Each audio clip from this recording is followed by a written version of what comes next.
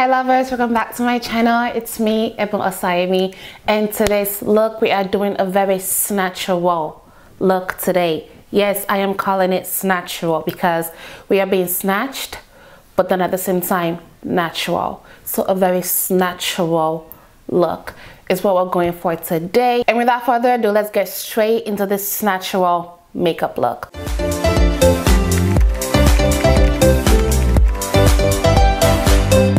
So I've already gone off camera and did my eyebrows, and I'm doing a very nice eyebrows today. I'm actually very impressed with how they came out because like I have problems doing my eyebrows. They just never listen to me, and I have very curly eyebrows also, extremely curly eyebrows. So for my eyebrows, I like going in first with the NYX Control Gel eyebrow gel, which I love very much because it literally tames my eyebrow. This thing literally stays and it does not move my eyebrows one bit. And then for my actual main eyebrow pencil, I like going in with this LA Colors Browy Wowie brow pencil.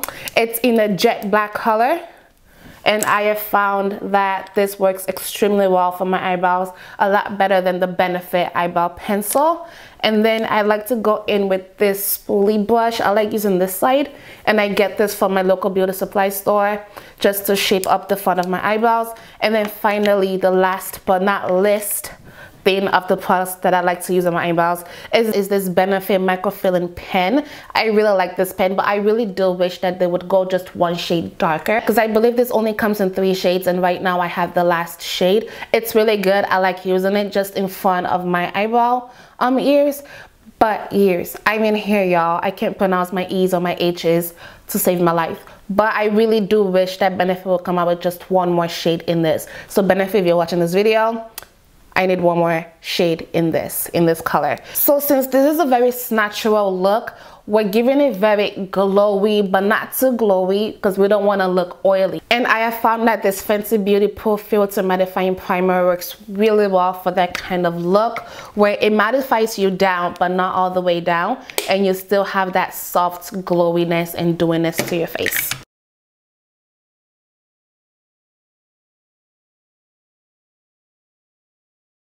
And then for my foundation today, I'm using this Fenty Beauty Pro Filter Mattifying Foundation. I mean, y'all can let me know in the comments below. Are you guys tired of seeing Fenty products on this channel? Because I feel like I've done a lot more reviews and I've used a lot more Fenty products than I have shown in other products. Like I have other foundations and I have other products, y'all. So just leave a comment down below. Are y'all tired of seeing Fenty Beauty? Because I don't get tired of seeing or using Fenty Beauty, but y'all let me know. What else do you guys want to see on my channel? Leave a comment down below, and I promise I will do them, and I promise I will use other products. So I'm just going to use this and just grab a little pump. Just grab this much in the back of my hand. I'm not using a lot, just that much. And I'm pairing these two together just because they are both mattifying primer and a mattifying foundation, but not overwhelmingly mattifying for both of them. And then just using the beauty blender, just gonna use that all over my face also. And then literally just taking whatever is left on the back of my hand. As you can see, there really isn't much left. Just taking whatever it is and then just putting that on my forehead. Because again, as you guys can see in my other videos, I don't like that much foundation on my forehead. I like to keep it as very natural as possible. And since this is a natural look, we're using less. So less is more in this makeup look. And I'm just gonna let my foundation really sink in and soak into my skin. So I'm gonna go straight into my eyes. And for my eyes today, I'm going to be using this eyeshadow base, and it's the NYX Professional white base basically. A lot of people use this, and have used this a lot in the past, and I like using this because it gives my eyeshadow a better pop of color, and that's what we're going for today. A very natural look, but just everything really has to just, you know, pop out.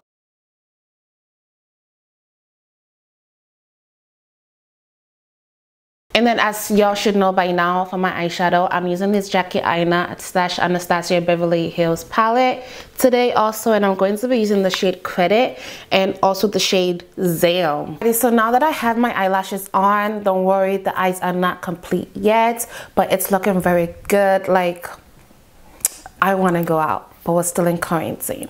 but I want to go out. And then for concealer, I'm going in with my Juvia's Place concealer in the shade number 5. Y'all, I don't know why, but I used to sleep on Juvia's Place face products. I have the blushes from the company and also the eyeshadows from the company, but I never really thought about getting any face products from them. I kid you not, she has really good face products, and I'm about to show y'all. So this is one of them, which is the concealer shade number 5.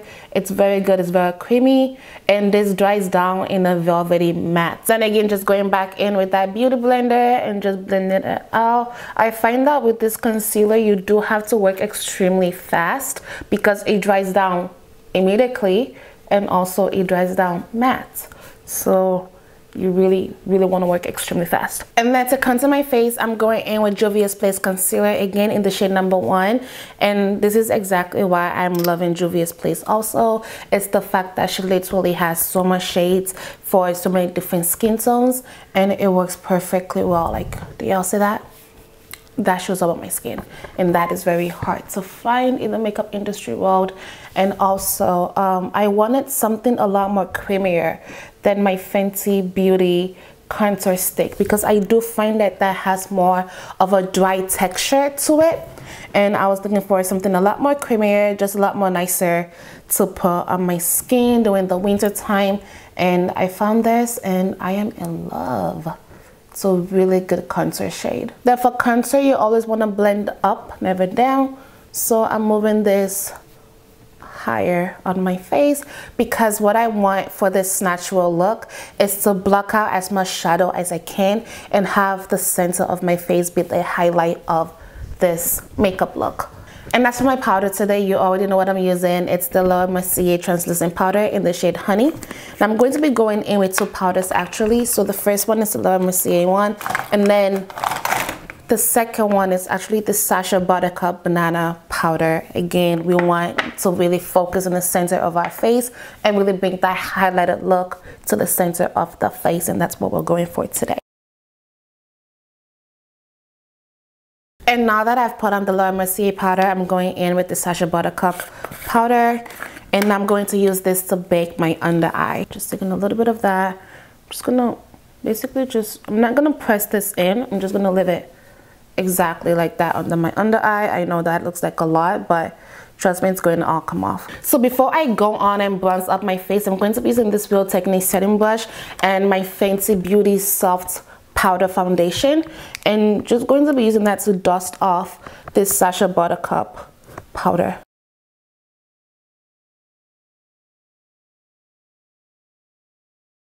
And then using my Mented bronzer Out of Office shade, I'm going to be using this to bronze up my face. And I love using this bronzer on my face. It's really pretty. It just gives my face a lot more dimension. It brings the color back to my face, and I'm just extremely obsessed with this bronzer. I found this bronzer through Nima Tang on YouTube, and y'all, she is so beautiful.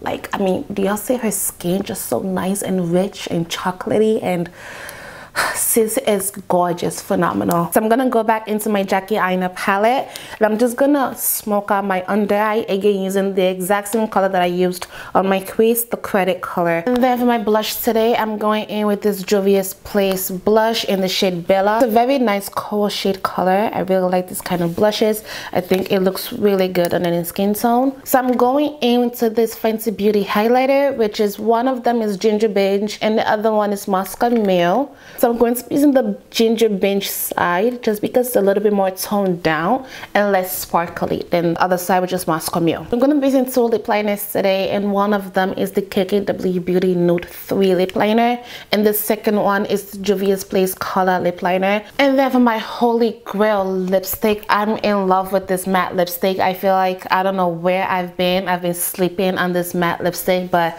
it looks so good on any brown skin girl.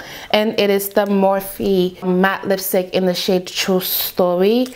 And y'all, this is perfect. If you're looking for a perfect nude color, these three combos work extremely well together. And that's pretty much what I like to do with my lips now. And if you are a glossy kind of girl, I would definitely recommend going in and topping this off with the Fenty Beauty cream lip glosses in the shade Honey Waffles.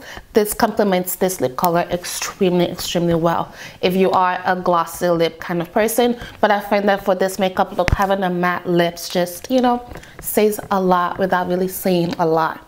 Boom, a word. And that's pretty much it for this makeup look. Am I giving you snatched? Am I giving you natural? Am I giving you snatch-ural? Leave a comment down below and let me know what y'all think of this makeup look. And I hope you guys sincerely enjoyed this makeup tutorial. And yeah, don't forget to like this video, comment, subscribe, hit that bell notification button, and also share this out to every single person that you know. And until then, stay safe, stay healthy, and I'll see y'all in my next video. Bye.